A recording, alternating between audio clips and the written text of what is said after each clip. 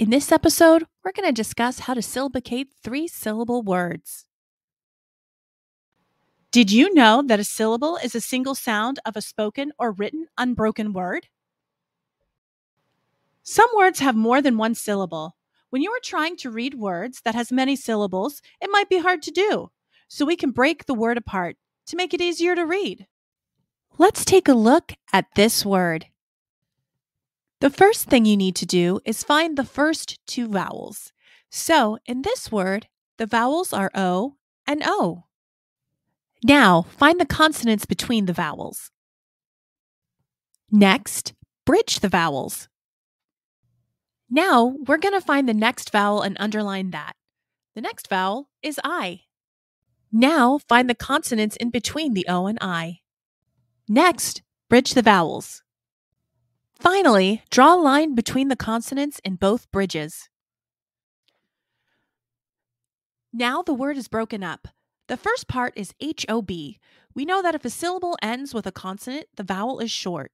So we would pronounce this hob. The second part is GOB. We know that if a syllable ends in a consonant, the vowel is short. So we'd pronounce this gob. The final syllable is LIN. We know that if a syllable ends with a consonant, the vowel is short. So we'd pronounce this lin. We put it together, we get hobgoblin. Now, let's practice a few on your own. I will show you a word, and then you will pause the video and syllabicate the word. Then press play to check your answer. Let's start with this word. Pause the video and syllabicate this word. Then press play to check your answer. Here's the answer. How did you do? Let's try one more. Pause the video and syllabicate this word. Then press play to check your answer. Here's the answer. How did you do? I hope you like this lesson on three-syllable words.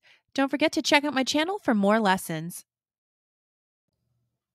Don't forget to like and subscribe to learn more, and check out my TPT store for more activities.